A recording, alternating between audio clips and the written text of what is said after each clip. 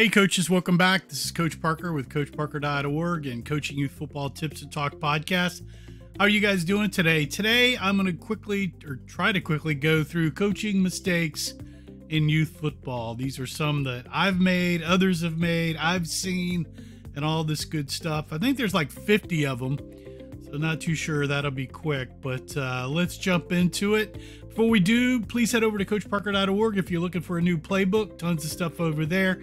And please subscribe. So what is the first coaching mistake that I see? There's a lot of coaches, number one on the list, that is still doing daddy ball, especially at quarterback or the top running back. And, you know, that really just decimates the team esprit de corps with parents and there's just a lot of people that can see that's going on. Especially if your son or another coach's son isn't really the best kid to play in those positions. So if you think nobody sees it, a lot of people do. And most of the time when we beat people, it's because they're playing daddy ball in certain positions. So I see a lot of that going on. So be careful if you're playing or doing daddy ball kind of stuff, and make sure if your son is playing a top position that you haven't put him there out of preference and a bias. Make sure maybe your other coaches agree with that. So the second one is promising players, certain positions on teams. When you're recruiting players, seen a lot of coaches do this. I had a friend of mine that coached a team. He promised a kid to play quarterback. He got a lucky draw in the hat picks and picked up like a little John Elway Jr. If he would have played that kid all season long, they might have won every game. And yeah, don't be promising players. That's the other thing. It's kind of like daddy ball. Those kind of go together. Number 3, kids under really 12U. I mean, it seems like at 12 and 13, they need to start stretching a little bit more and doing a little bit more conditioning, but kind of under that, I'm not seeing a lot of that. So don't spend more than maybe 10 minutes in practice stretching and doing conditioning. Wind sprints is kind of old. I mean, basically punishing kids by doing conditioning. That's just not working anymore. So especially if you're using 30 minutes of your practice time to stretch a condition, that's a little bit too much. The other thing is you're not matching. Number 4 is matching your roster to your offense and defense. You really, if you've gotten my Power Wing Beast offense playbook, there's like 6 offenses for kind of different formations in there, offenses. And the reason there's so many is I may not be able to run one of the offenses that I like, but it's kind of like a wing T system. There's multiple offenses in there, so you can kind of pick and choose. And the same thing with my multi-defense, the multi 6x8, is I'm able to match with those playbooks my roster and roster to those schemes. So try to make sure you're doing that. If you're trying to run a spread without a throwing quarterback or a running quarterback or the talent to do that really doesn't match that well. So just FYI there. This is a big one. Number 5, forgetting about special teams. We see it all the time. We're really big on kicking onside kicks, and you can steal a game easily by if the other coach has just not really practiced special teams. So make sure you don't forget special teams. Number 6, especially at younger ages, you've got to block and tackle at each practice. I mean, Vince Lombardi talked about that. Really, at base, football is about blocking and tackling. So make sure you're doing that. I know I get bad where we actually don't hit every practice, and at younger ages, they need that a little bit to get acclimated to hitting. So try to get that in at each practice. The other thing, and I learned this quickly in my second or third season, I started coaching the offensive line, is you really need to have an experienced offensive line coach coach your offensive line, it will really hurt your team because the majority of your players are probably offensive line. I know for us in rec, and even when I coach some select teams, you know, half of our players, maybe more, were lineman types. So don't just have them standing around. Get an O-line coach and coach them up, guys. Number 8, man, I don't know how many teams that we won against cannot get their quarterback center exchange to work, especially in a shotgun. I know a lot of you guys want to run kind of a spready type thing, or you want to run shotgun because that's what the NFL looks like. But if your center cannot shotgun snap consistently and you're continually turning the ball over, that's really hurting. We've won so many games because of this, so be careful with that. The other thing, especially at younger ages, now look, you may be a unicorn and have a great passer and receiver, but too many pass plays at youth level during the games with low completion rates is just kind of a wasted play. Look, I pass and I need to pass, but I try not to pass too much unless we're really good at it, because it's just wasted. I love when a team comes out, a young team, and tries to pass, because for us, we know it's probably going to be a win. And you may be different. I mean, you could be that 1%. So if you are, go for it, because in 30 years, there's been 6 teams that you know, out of, you know, what, 30, like 300 games or I don't know. So yeah, there's only been 6 teams in my 30 seasons of tackle that had, and I've had 2, so I know it does work. And if you've got it, use it. But if you don't, be careful. Number 10. Oh my gosh. Defense needs to attack in youth football, not sit back and read. A lot of folks will run sometimes a 4-4 or a 5-3 in youth, and those linebackers are not using any keys. They're not reading and they're not filling. That's going to get you hurt, especially if you're not attacking maybe with your DNs in the backfield. So take a look at that. I prefer attacking defenses over reading defenses for youth football. So check that out. Let's see, number 11, players not in correct position. So many times what I think probably should be a fullback, somebody else has got them at wide receiver. So, you know, just need to learn how to get them in the right and correct positions, because it's kind of an art and a science in its own self. The other thing is, you know, not adjusting to your opposing schemes in game or before. We see this a lot with an unbalanced line. Offense will come in with an unbalanced line. The defense will not adjust or shift to that. I mean, we've got you if you don't shift. So that's a simple example there. And that really becomes, in this next point, you're not really doing any type of scouting at all. I know some leagues prohibit that, but you can definitely talk to another coach and find out, you know, what do they run, or are they running unbalanced? Do they run the beast kind of stuff? So there's that. Size of your playbook, number 14. Do you have too few or too many plays? You know, I've won seasons with Super Bowls with 6 plays, and I've won Super Bowls with 100 plays. So, you know, really kind of it's kind of like the roster. You need to match your playbook to your roster and what they can do, what your experience level is. And I will say, when we ran 100 plays, you know, we had been together, our backfield had been together about 4 seasons. So, you know, that didn't all occur the first season. A lot of coaches, number 15, rookie coaches will change their playbook every week. You know, let's run this, let's try this.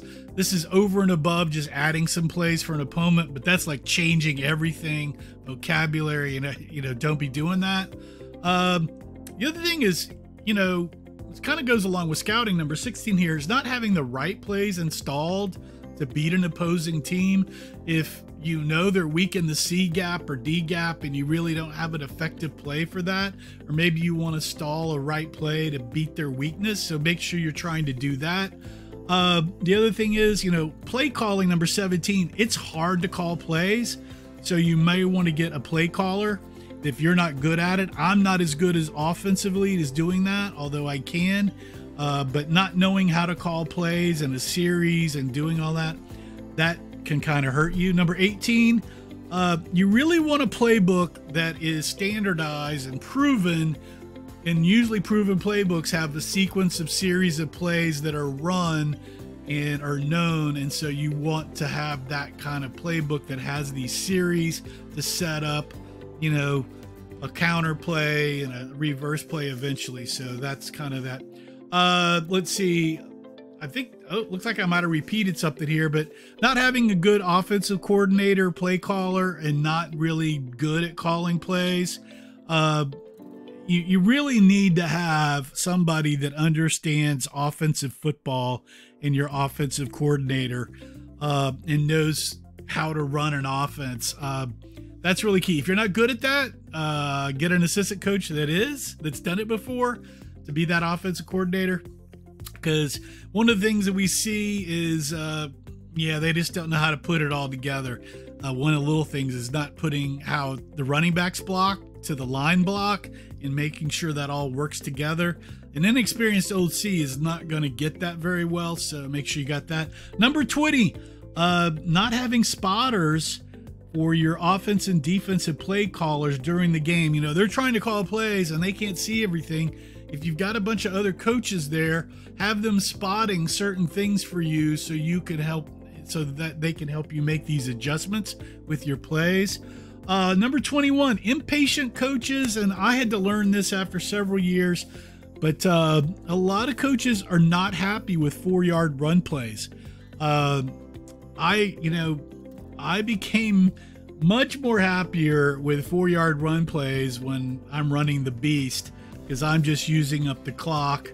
So don't get impatient. If you're making 4 yards, 3.5 yards of play, just drive that football down the field. Don't worry about you're not scoring in 2 plays. Let's see, number 22. This is a biggie for me. I see this a lot since I've been writing playbooks and running the blog. I see a lot of coaches that coach youth football just think they know everything and really don't think they need to study or have any continuing education. They learned it all in high school. I don't read. I don't need to look at this. I don't care what hawk tackling is. Whatever I'm doing is the best. And a lot of times, they're not winning. So maybe they should kind of look at that. So let's see. Number 23, too little or too much hitting in scrimmages. I used to not like to scrimmage. I've kind of turned around to where I do like to scrimmage a little bit more, especially at younger ages, because they just need to get acclimated. From what we're seeing, it takes about 4 games for rookies really to kind of get acclimated. So if you can speed that up with scrimmages, that would be great. Let's see. Yelling and screaming is kind of old school. You really need to turn that into more motivating in these times. I'm using helmet stickers a lot and treats, candy, ice cream, all that good stuff. Number 25, not being able to demonstrate the fundamentals. If you have not played football before or trained or gone to clinics, that's a big deal if you're not able to demonstrate to your players what you're trying to get them to do. It's a huge teaching tool, so learn how to do these techniques and demonstrate those, because if you can't demonstrate those, there's a lot of YouTube videos out there too. Maybe you can learn them and you can demonstrate and you can pass those along to your folks. Number 26, kind of like I'm doing now, talking too much. If you're talking too much in practice and not getting the kids to do stuff, I have a tendency to talk too much, and this is what I have to watch out for. So make sure you're not talking too much during practice. The other thing is not having enough drill stations in practice. You want to keep the guys moving pretty quick. At least try to have 2 drill stations, if not 3, to keep the pace up. And that's number 28, keeping the practice moving. It's too slow. Either you're talking too much or you're just standing around letting the kids do whatever. I've been to a couple of practices that weren't my own, and I get there and everybody's just kind of standing around doing nothing for pre-practice, and in between drills everybody's not doing it. Man, that thing needs to move quickly. Not 10 minutes for water, it's like 2 minutes or even a minute. Get back over here. Let's see, 29. Oh, this is a big one. Not really understanding how your league rules or how working with the league really works. I always try to interview with the league coaches and commissioners when I start a new league to kind of understand and how it all works and try to get involved with the league. And that really helps a little bit. Number 30, this happened to me my first season. I was trying to be too nice and a best friend coach. But if you're too soft and not disciplining the players, they get too rowdy. So don't be too soft. The other thing, you want to be really firm with your parents because they will take advantage of a soft coach. Be a leader, make the hard decisions. The same thing with the staff. They're assisting you. They can't take over. You need to be firm with them. If you're not very confident in what you're doing, that kind of becomes your soft issue. So make sure you become a leader and know what you're doing there. And that kind of gets in this 31 is if you're a poor communicator, it's not easy being a coach because organization and communication are two of the biggest factors of being a good coach. You've got to communicate with the team, the league, your opponent. So you really need to be a good communicator and like communicating. 32 here is you've got too many coaches on the staff that are just standing around. I think 4 coaches is pretty good with like 2 or 3 helper coaches that are not on the sidelines. Too many coaches on the sidelines want to really start jawing about what's going on. So be careful if you've got it. Older teams, more experienced teams might have a bigger coaching staff. Younger teams may have a big coaching staff, but just be aware, too many voices in the room, too many cooks in the kitchen can be a problem. 33, oh my gosh, this is a big one. Try not to recruit and pick all your neighbor kids that really know nothing about football instead of focusing on getting experienced talent. I've seen that where coaches will come into our league and basically put all their neighbor kids together, or they just pick all the soccer kids. We had one coach do that one season. That did not work out for either of those, so be careful of that. 34, inexperienced tackle coaches that are really good flag coaches come in and think tackle is going to be easy. They could run all this stuff that they did in flag. In flag, no one's chasing you, trying to kill you and tackle you. So there's a little nerve issue that accounts for flag players. There's so many great flag MVPs that cannot convert to tackle the first year. So even the coaches need to be aware of that. Number 35, just trying to be too nice at practice and not having enough discipline. Don't over discipline. Try not to punish the kids, but eventually, some kids definitely require some discipline and maybe a run to the fence. So work on that. 36. Ooh, this has happened to me a lot. Be careful when choosing your team mom. Get that right. Make sure she's a fan of yours. We wait until the season kind of starts to make sure our team mom is on board. If you choose a team mom where their kid doesn't play a lot, sometimes that doesn't grow well. Same thing with coaches. Look, not calling your team on the first day the roster is out just makes you look bad. Make sure you look a little bit more organized than that. Also, if you've got a rain delay or there's a time change, make sure you're getting out an email and text immediately, because if that's not going out and people are driving around, that just gets them pissed off. So that's a big deal. No written practice plans probably should have been at the top, because if you're not planning, you're planning to fail.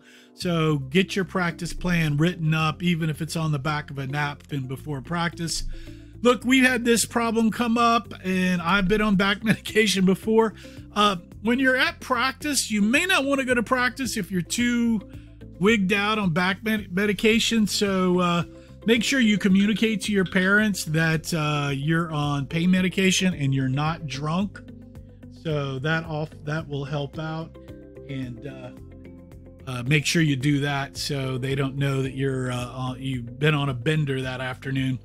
Number 41, drinking and smoking in front of the players at the practice field and after practice. The bad news bears kind of thing went out a long time ago. That was maybe in the 70s, but can't do that much anymore. Doesn't look appropriate. And I don't even think half of that's even legal on school premises anymore for some of you that are practicing on school fields. Look, screaming at refs right now, number 42, is setting a poor example for your other coaches and your parents. And one thing, there's just not a lot of refs nationally because everybody's tired of screaming at refs.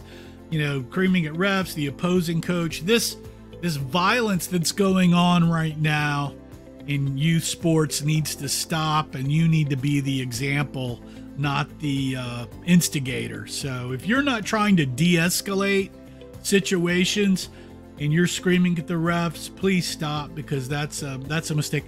Because I know I've learned, because I used to be a screamer, that's not getting me anywhere, and most of the time I'm not getting the calls I want anyway, and it just escalates there. So be careful of that. The other thing is, man, have enough footballs at practice to make sure the practice can run efficiently. If you've got a bunch of drill stations, you probably need, I like to have 4 to 6 footballs there. You know, they don't have to be the greatest, especially for linemen or drills. I have older balls and that kind of thing. So just make sure you have enough footballs there so you can run practice. The other thing is not having enough bags or equipment. I will go out and buy bags. We'll scrounge for bags, make things up, try to do stuff. So you don't need them, but it really helps making the practice more efficient. Make sure you have your first aid kit, and also walk the field.